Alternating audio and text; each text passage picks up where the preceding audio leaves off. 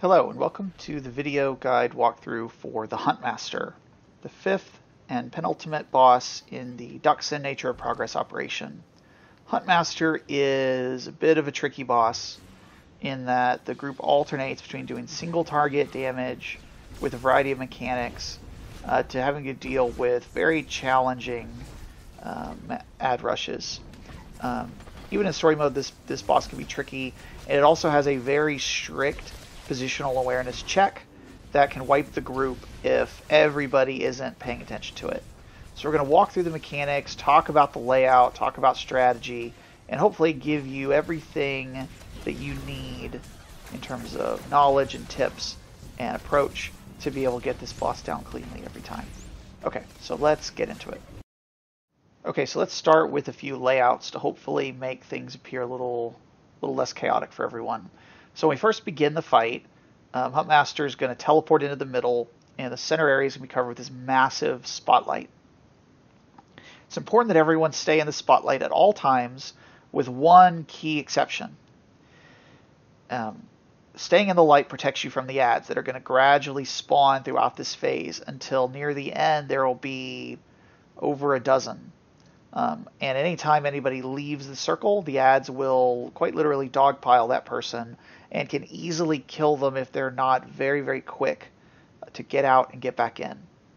And the only time they should do that is for the Firestorm Grenade mechanic, which we'll talk about here in just a moment. Otherwise, you need to stay in the circle. Sometimes as the circle shrinks, it will also move around. And at its smallest point, it will only be around, I don't know, 6, 7, 8 meters. It'll be quite small, as you'll see in more detail here in a moment. And you have to stay in it. Even as it shifts, sometimes it will move away from the boss, in which case you need to stay in the circle. And then after the circle moves away from the boss, he'll teleport in. But again, you got to stay inside the circle, except for the Firestorm Grenade mechanic, which you'll see live here in a moment.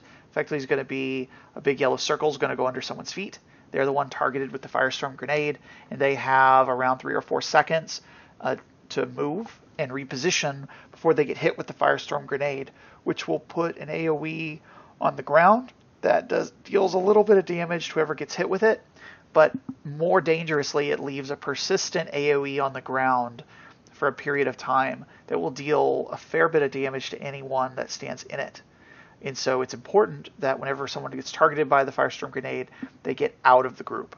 So let's take a look at what this looks like in real time. Okay, so here we're about to pull.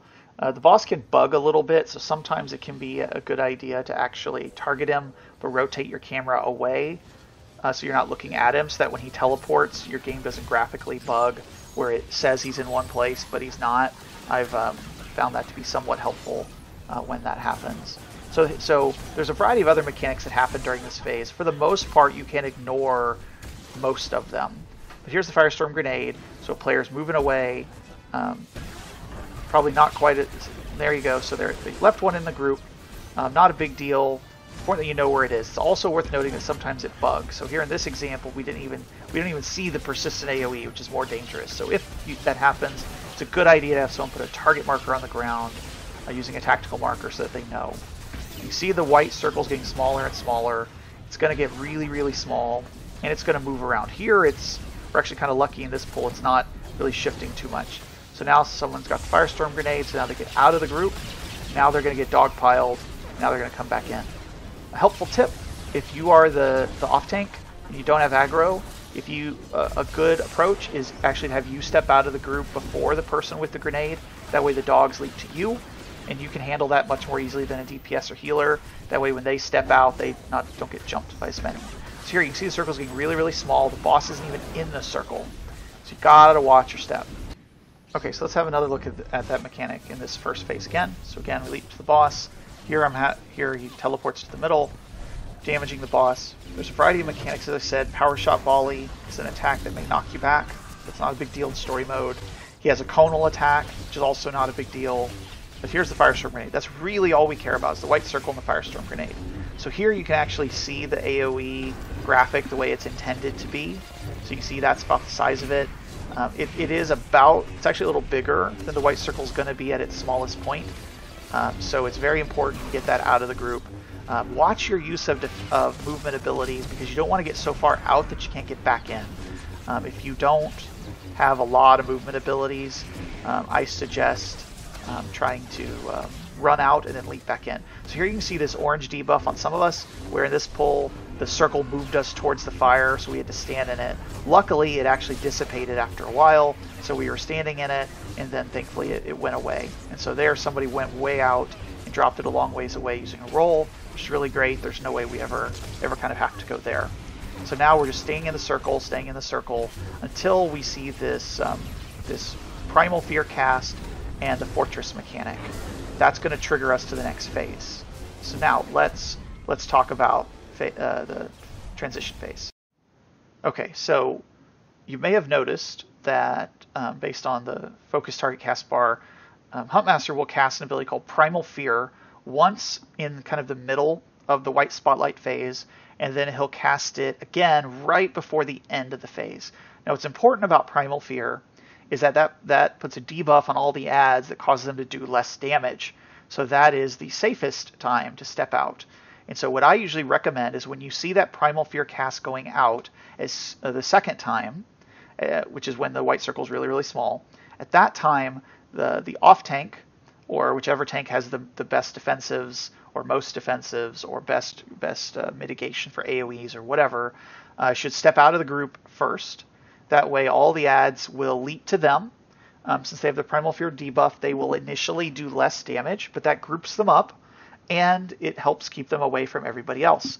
If that player is far enough away, they should preferably use an AoE taunt after all those leap in after a couple seconds to help hold aggro. And then shortly after the Primal Fear cast, the group should be looking for a Fortress cast, which I'll show you this again in a second. Once the Fortress cast goes off, the Huntmaster shields himself and stops taking any damage. And then immediately after that, he's going to use a concussive shockwave attack, which is going to knock everyone back and deal damage. So the timing for this is a little tricky, but it should basically work as follows. Primal Fear cast goes out, the tank steps out of the group to get all the adds to leap to them. They should step, at least on the map graphic you see here, they should step east. So they should step kind of away from where the group originally leapt in. The positioning for that's very deliberate. And so they step out as Primal Fear goes out.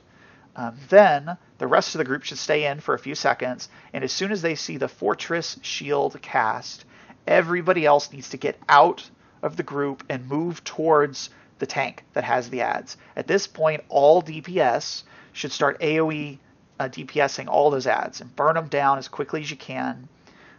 Anybody that has AoE stuns, in particular, particularly hard stuns, should try to cycle through those, because that will help the damage. And the goal here is to make sure that the adds get grouped up for efficient AoE DPS. That also helps facilitate the group being grouped up for easier group healing. And by moving people out and away from the Huntmaster before the shockwave, you don't lose uptime, because you get knocked back and kind of stunned for a second or so, that when you could be damaging something or healing somebody, and you avoid taking the damage. It's easy to lose several people during this phase. So you do that, you're AoEing down the adds, they're all grouped up hopefully, you're doing what you do. During this time, a charger is going to spawn from either the west or the north door. It'll only be one, but it'll be at one of those two positions, and it will have like a yellow graphic line of arrows pointing at the Huntmaster. And so the charger is going to charge the Huntmaster. It's going to deal some damage, break its shield. It'll also deal a ton of damage to the charger, and the charger is going to be stunned. Now, as soon as that happens, the group, all the DPS, everybody that can deal damage other than the healers, all need to swap to the charger and burn it down, because it'll be stunned for about 8 seconds, and then it casts a buff and kind of gets up and gets ready. And so after about 10-11 seconds after it hits the Huntmaster, the charger is going to start attacking people, and it's pretty much going to start one-shotting people. So that's really the DPS check to the fight. So everyone needs to be ready, and getting the adds grouped up is important. The tank that has aggro can hold them as best they can, but ideally would go help with the charger. It's really, really important. The DPS is really crisp here. Okay, so let's see this in real time. Okay, so let's pick up in the middle of a phase 1. And so here we are, the light's getting smaller. We're going to see our first Primal Fear cast here momentarily. One alternative strategy, if your group's just really having issues with the ads just killing people, is you can spend a little bit of time getting some extra damage. So Primal Fear goes out. At this point, if you want to, you could actually have a tank step out of the group to group them up, kind of near the circle, and then you could throw in a bunch of AoE DPS. Another approach you could use is you could drop the fire grenade and try to use a tank to kite ads into the fire grenade. The fire grenade actually will deal damage to them and can eventually kill them. There are some risks to that approach because of how the boss's enrage mechanic works, which we'll talk about. Here we go. So here's the second Primal Fear. You see I'm the tank. I'm stepping out, and I'm stepping out of the group to help group all the ads up. I'm not actually positioned maybe in an ideal spot, but I'm stand here. We've got the ads grouped up. Now we're just AoEing down. There's the charger coming in. It's important everyone's out of the way of the charger so you don't get clipped by the knockback. But we're still DPSing ads, DPSing ads, DPSing ads. And right now, everybody swaps to the charger. We got to kill that charger before he gets active, or we're going to start losing people. And so the ads are still up. That's okay. You just kind of have to hold on at this point. I'm kiting the ad. If you have a tank, that can buy you a little bit of time. Now it's important here that everyone steps back. Notice where I'm positioned. I'm far away from the water. That's going to be important for the next part of this second phase, which is the holdout cover phase. You see this big red circle that just appeared? That's a 30-meter circle around the Huntmaster. Anybody that gets within that circle will be one-shot. So it's important that everyone stay back. Where I'm positioned here is a pretty decent spot, and you just stay out of it. If you have a greater than 35-meter range, or greater than 30-meter range, then you can set up just outside of it. So some gunslingers, telekinetic sage, or lightning sorks can set up just outside of it and continue damaging the Huntmaster. The Huntmaster generally will target ads that are in that circle. He'll slowly one-shot them all. If all the ads are dead, he'll swap to hitting you guys for some damage. He'll do that for a while. The spotlight will come back on, and then we basically just repeat this cycle of mechanics. So here's more of a visual graphic representation of the second part of that phase, which is all the ads are gonna target the Huntmaster. As soon as that red circle goes up, called holdout cover, he is gonna get aggro on all of the ads.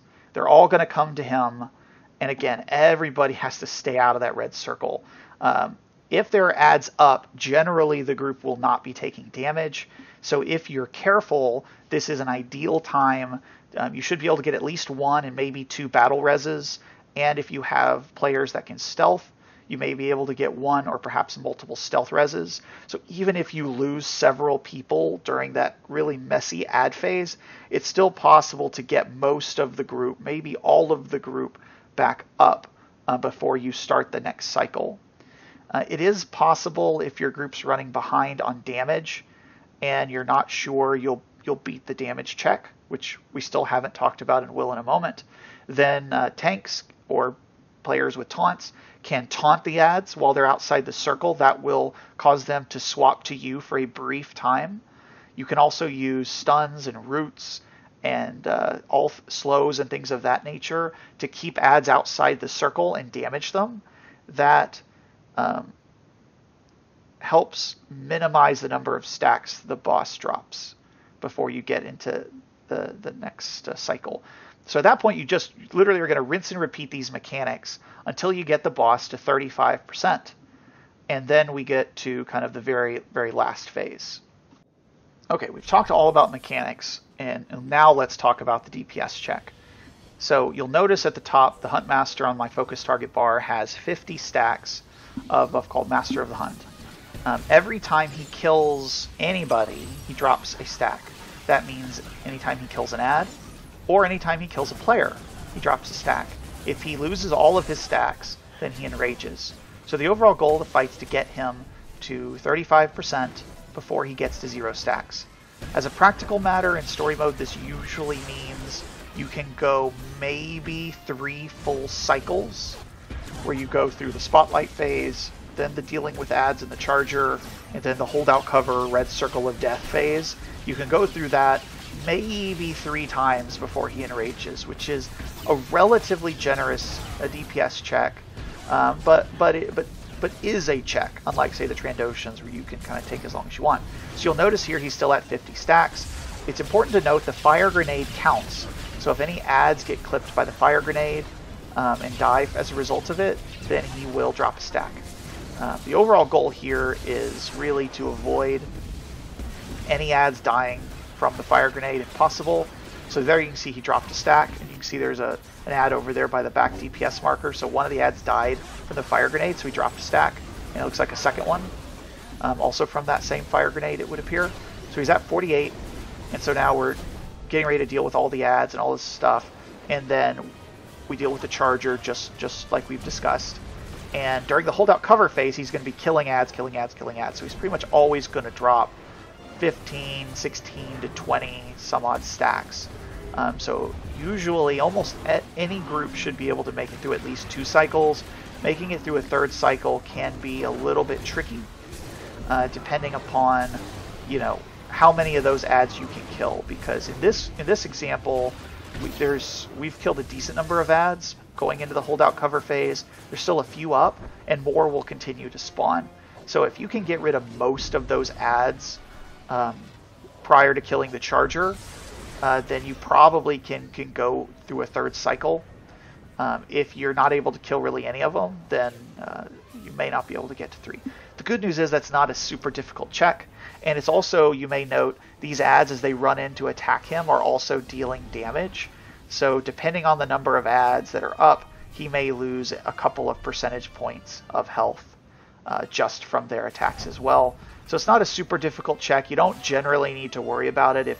If you're keeping your group alive and everyone's up and you're executing mechanics, it's a fairly easy DPS check. Okay, so now let's talk about the end, right? And we're going to see one more cycle of this ad wave, just because I think this part is the trickiest part.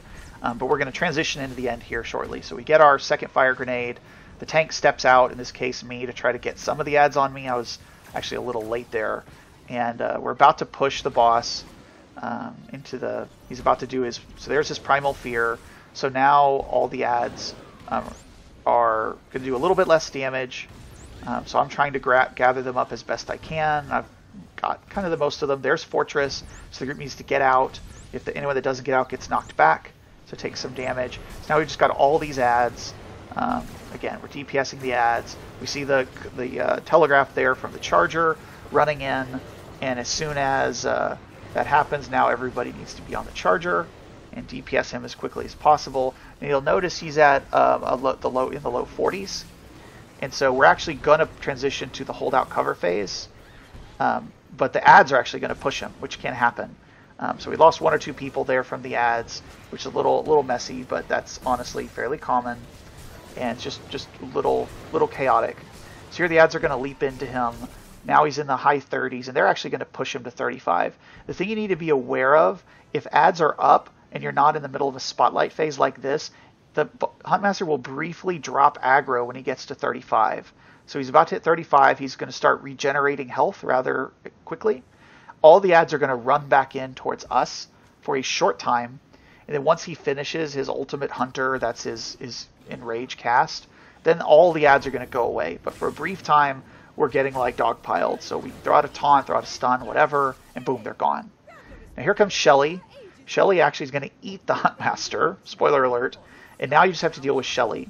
There's only a couple mechanics to worry about. One is Shelly puts a stacking acid dot that ticks. Well, I guess it doesn't stack in hard mode, but an acid dot that ticks every few seconds and does group damage. Shelly's health depends a great deal on if there are any ads were pushed into the water, which is another strat primarily for hard mode. She has more health, so generally she should have very low in story mode.